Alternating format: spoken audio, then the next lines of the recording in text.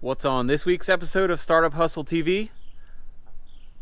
I guess we're going to find out. I've had a lot of mentors over the years. I have a lot of mentors. I'm very, very fortunate that a lot of people have invested in my success. Most of my mentors and people that I've learned from have been my coworkers and my co-founders. All the leadership that I had in the Army, I had good quality leadership. And that meant a lot to me and really kind of made the person that I am today. You know, I hear often from people that it's difficult to find a mentor. And I push back on that. Like, I don't actually believe that's true. One thing I do a lot of is help people try to improve their businesses, find opportunities, and do other things. I like doing that. I will say Matt DeCoursey has been a really, really great guide for me. He is not afraid to kick my ass. Lately, I'd have to say Matt DeCoursey has been a great mentor to me. When I need it, which sometimes I don't love, but it's always to my benefit. At Stackify, it's definitely people like Craig Farrell, our Chief Operating Officer, with Full Scale, Matt DeCoursey. Matt DeCoursey has been a mentor or a guide. Both as a Chief Marketing Officer, as an entrepreneur, and as someone who's starting their own TV show. Need to know everything, who and the what and the where, I need everything. Trust me, I hear what you're saying, but act like it's new what you're telling me.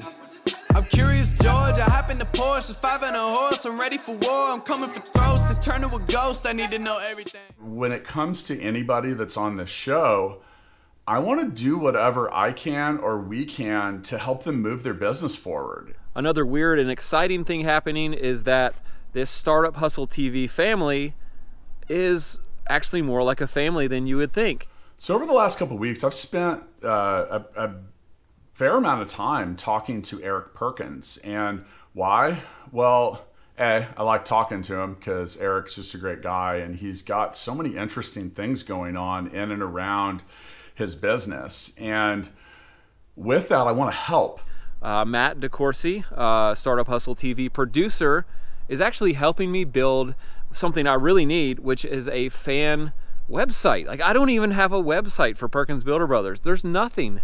I actually have some previous experience working with another YouTube influencer and helping build that brand. And I'll tell that story another time. I have it's just a link to a Teespring site which sells some kind of crappy gear. Well, I don't want to say crappy. It's not as good as it could be. So Matt and his crew, his team, are going to help me to build a good website that sells good merchandise and actually has good pictures and information so that people will enjoy it. So I'm super excited about that, thanks to Matt. And you may even get to see, you know, part of how that happens on this show or on the web somewhere on YouTube. So much of Eric's success is built on years of hard work, but now it's really accelerating. And he's finding that he's got a lot of things coming from a lot of different directions. And I'm just trying to do whatever I can, whenever I can, to give him some input or advice about scaling a business and building it in a way that you don't have a ball of rubber bands that you're going to have to stop and undo at some point. Things are changing with YouTube very quickly. I'm used to being this guy that's in the woods just building houses. Nobody knows where I am. Nobody knows who I am. And all of a sudden, we've got all these people following us online on YouTube. And people know how to search on the internet and find my phone number and my email address because they're out there. And that's because I put them out there. So I've spent the last week, thank you, Matt DeCoursey, for being my counselor, sort of getting some of these things out of sight a little bit more because I like talking to people. But I found that I'm spending, I don't know, half of my workday talking to people that I wasn't planning on talking to because they call me or email me, and I want to try to help them out, which is great, but I still have to be productive at work, and that's becoming a problem, actually. You grow so fast, and so many things are going in a forward direction that you run out of bandwidth. And you start leaving things and scraps and breadcrumbs all over the place.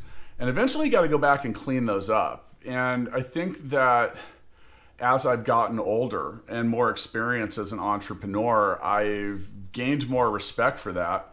The other cool thing is I've really learned that I need to keep learning. I don't know everything. In fact, I barely know anything is what I'm learning, which is a little scary and depressing, but I like challenges, so I'm going to keep pushing hard with what I'm doing, making content, and I hope that all these other things can kind of fall into line or happen somehow. That's the entrepreneurial spirit. I hope it happens somehow, and I hope it does happen somehow and doesn't end up to be a train wreck in the end. I'm confident that I will figure it out with the help of all the people I have involved now, and it's going to be great. Overall, just trying to do the best I can to try and help him any way I can, because that's what I'm trying to do on this show. I think that a lot of people, they tend to be afraid to ask. I take a different tack when I'm looking at somebody that I want to establish that kind of relationship with. I tend to tell them, I'm like, congratulations, you're my mentor. Every so often I get reached out to about mentoring or coaching someone so they can learn how to do Amazon themselves. I like to take one every now and then to just keep me sharp. Often people hesitate to ask. You have someone in your life who's seen it before, done it before, and I feel like most of the mentors that I've worked with, they take it as a huge compliment if someone asks them. So people ask me a lot to invest in their business. And if they can't do it, if they don't have the time, if they don't have the mental bandwidth, that's a possibility. I usually say no. Why? I don't do a lot of that. Sometimes I run into situations where someone who asks may receive this as an option. You can have my money, or you can have me interested in you being successful. Which one do you pick? What's the saying? You miss 100% of the shots you don't take. What do you think people pick? What do you think people overwhelmingly pick? Or what do you think the smart ones pick? Because it's the second answer, in my opinion, that's a lot more valuable. So ask. Identify those people. Like, find the people who are smarter than you in certain areas and who have experienced things that you're about to experience or that you're currently experiencing, and just reach out to them. When we became entrepreneurs, Heather and I were kind of lone wolves in the whole scheme of things, and so we actually joined the Beta Blocks program, which is an accelerator. And they've really been able to give us good advice on getting started, what to do, what not to do, and just guiding us through the whole process. Immediately drastically changed our business, honestly. We were able to go from just being a mom and pop store to manufacturers of our own product, and we did that relatively quickly. My business mentors have been Justin Prestige and Wes Bergman. Wes Bergman and Justin Prestige were our two main ones that really helped influence us. We were able to meet both of them and met both of them through our business incubator we were a part of at Beta Blocks. Honestly, I had a lot of advice and guides and mentors at arm's length for a long time, because there wasn't anyone in my space that was offering me leadership advice. And until someone could try to put themselves in my shoes or understand tech or technology, a lot of the leadership advice that was coming to me had nothing to do with what I was doing. So for years of my business in the early stages, it was really just me trying to read, follow Gary Vee when it comes to marketing or branding, follow some of these industry leaders. But more recently, it's people like Matt DeCoursey. And tried to figure out ways to make me better so that I can be better for the people I serve. But overall, if you find the right people, mentors, advisors, partners, and people that want to work with you, that has a lot of long-term upside. I had a conversation with Matt, and we were kind of talking about the different things that I'm offering. And on my podcast, I often talk about being self-employed and then being a business owner and how there's a difference between the two. And it's awesome to be able to talk to mentors, because oftentimes they're going to call you out on stuff that you didn't quite understand. And the thing that's also really valuable is if you can find people that can do anything to accelerate your path to success. That could be introductions, it could be advice that helps you avoid time loss. maybe that you were doing, or the direction you were heading in, or whatever that situation may be. And so I'm having a conversation with Matt, and he basically points out, where he sees my strengths and where I might be wasting my time. Anything that speeds up the timeline to your success, you really can't even put a price on it. And the reason you can't do that is it's an unknown. You have no idea how much it would have or could have cost you if someone didn't move that time frame forward. But there's another thing he said that is pretty amazing, kind of stuck with me. He said, next time when you're asking for something, you should approach somebody with, how can we make money together? Or how can we make something grow? How can we? Because the we also includes the other person, and it brings them into your vision, into what you're trying to accomplish. And you never know what kind of resources or doors that can open as well. Really, as I've gained more experience as an entrepreneur, and I have grown as an entrepreneur and become a much better entrepreneur, I'll tell you what, I'm all about the relationship.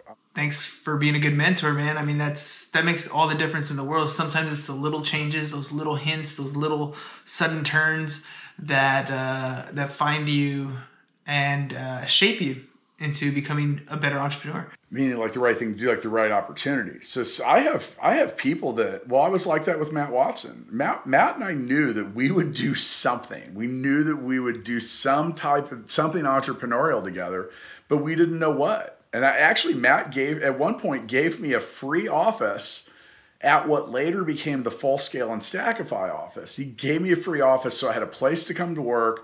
We were around each other and we were able to talk, collaborate, and figure stuff out. Now look, Matt is one of the smartest and honestly most successful entrepreneurs I've ever known. And I saw so much value in that I jumped at the opportunity, and we spit a lot of ideas out. We talked about a lot of stuff. We really flirted with a lot of different things, and I'm glad we waited, because everything we did with Full Scale and GigaBook and all that, wow. I mean, it became everything I do and that we do now. We have a company that generates millions of dollars in revenue within its first few years, and it's recurring revenue, and it's growing. I mean, it's amazing. Pretty sure I'm buying another brand today. We potentially had this brand that Marknology had been working off and on with for 4 years on a project level basis. They came to me at the end of December. I've been working with them for 4 months and said, hey, do you know of anyone looking to buy brands? And I said, I sure do. Connected them with a couple of people. They got evaluations. They were wanting a number almost double what we thought the business was worth and what we could give. So we offered, we gave them our number and did the walk away. That's a Matt DeCoursey staple move. And it worked. And honestly, I don't think it would have happened if we hadn't been around each other, if we hadn't taken our time and built the relationships. I think it's been a month maybe since that time. They came back, said, hey, some things have changed, and they know they could sell it for more money, but they wanted to sell it to us because we've been the team that's kind of helped them build the brand. That's a hell of a lot more valuable than money. With Matt, I got both, because he also wrote some investment checks and helped us get started. We both did some of that. But I mean, really, in the end, Watson being interested in us and me being successful certainly was a lot more valuable than him possibly being an investor and not ever being involved with what we do. When I was, I want to say about 18, 19 years old, somewhere around there, my dad, he knew that he didn't really know much about money and business and stuff, so he brought in a financial advisor to help us out. And she sat with us. We paid her $150. It was $75 an hour. She sat with us for 2 hours. And I remember my dad writing that check, and I knew he didn't really have that kind of money to be dishing it out, but he knew how important it was for us to get a good financial education and get started on the right track. So my dad was actually an entrepreneur, I would say, and that's where I learned the spirit of being an entrepreneur and the value of working for yourself. So I would encourage you to teach your children about different ways you could live and make a living. So my dad worked a regular job until he was in his 30s, and I was a teenager, I would guess, at that time.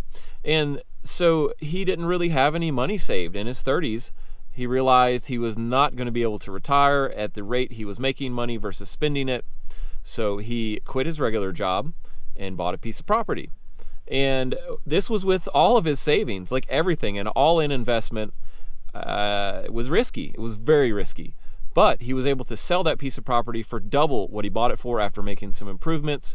And basically, he just repeated this process with probably 10 pieces of property, I'm going to guess, doubling his money every time, 100% risk every time by going all in as much as he could afford.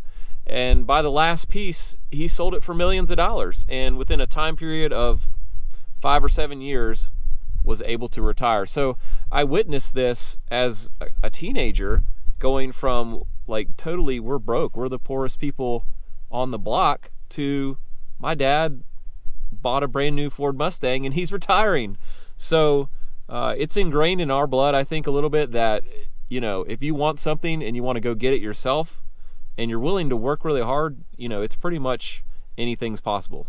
There's something that happens to me a lot that really frustrates me. As an entrepreneur, I really try to help other entrepreneurs. That can come in a lot of different forms. It's usually advice, mentoring, different things. It gets handled really poorly by them.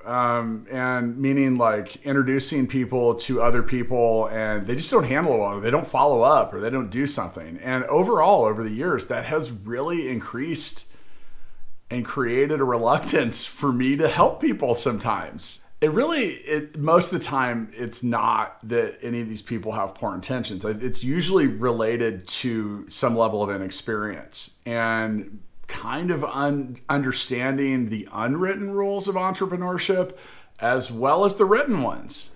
I really encourage that you create agreements and boundaries and details about what's appropriate and what isn't.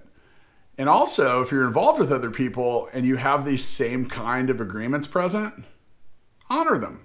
Not doing so is a problem sometimes in relationships. And your goal is to build long-term big things. So don't sacrifice the long-term on the altar of the immediate. Probably some of the best advice that I could give. Hey, I'm here to share the real story of stuff. And I think that if you want help from people, make it easy for people to help you, and you'll find you get a lot of help. Try it out.